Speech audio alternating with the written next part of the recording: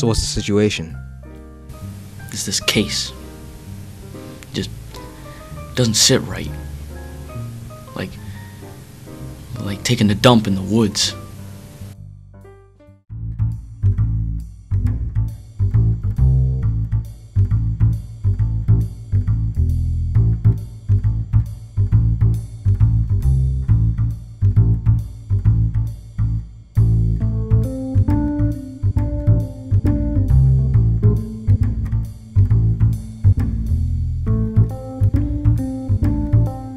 It was about a week ago.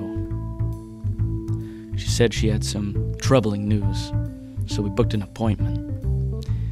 She said someone was stalking her, and she feared sinister intentions, perhaps murder.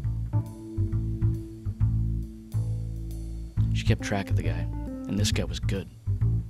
Really good. He looked like Kurt Russell if he was a bird and didn't have a beard.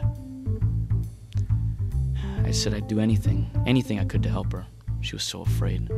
I gave her my cell and asked her to call me once every day, but he must have got to her, because she went missing the next day.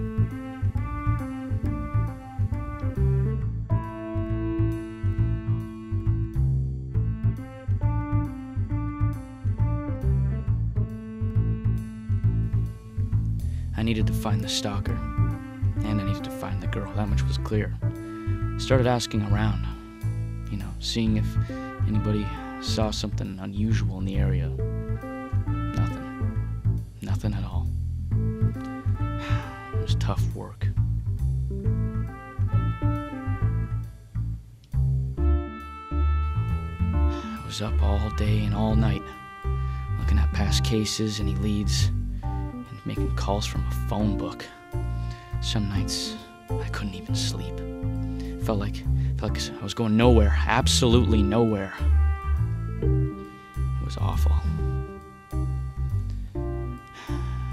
I felt like a duck in a pond.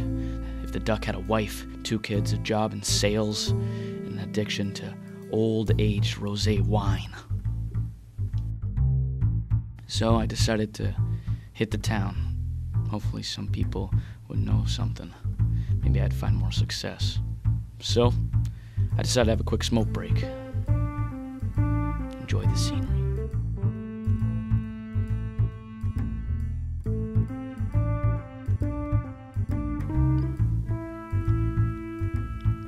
So, I was walking up to this guy, right? He was slightly tall, but shorter than me. And I walked up into him and I said, hey, have you seen this girl? She's missing. And he was like, no.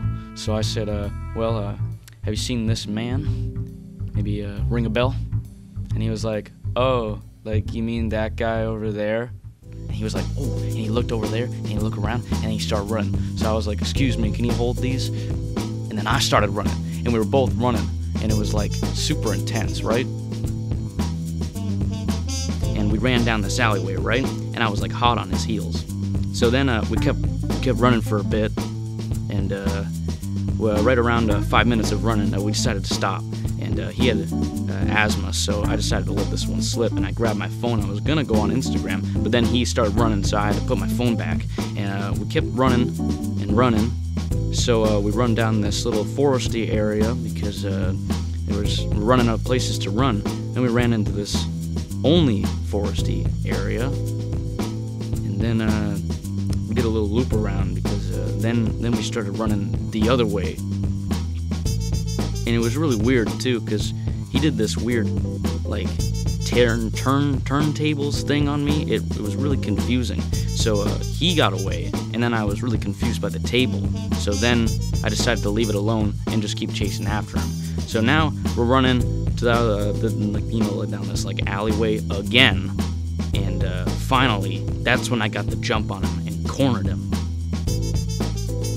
And I was like, freeze! And he was like, oh man, chill. And I was like, do you know Noah Brown? And he's like, oh no, like if this is about that stalker thing, look, I'm stopped. I didn't do nothing. I was like, I didn't believe it. So I was like, you murdered her, didn't you? And he was like, what? I don't know about murder, but I did rob like that Bed Bath & Beyond across the street. And I was like, you disgust me. So I arrested him because I knew that he totally killed her.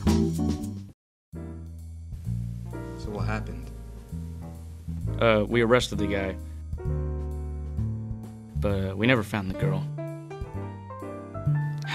Real shame, too. I wonder what happened to her. Hey, do you guys know if there's a bathroom in here?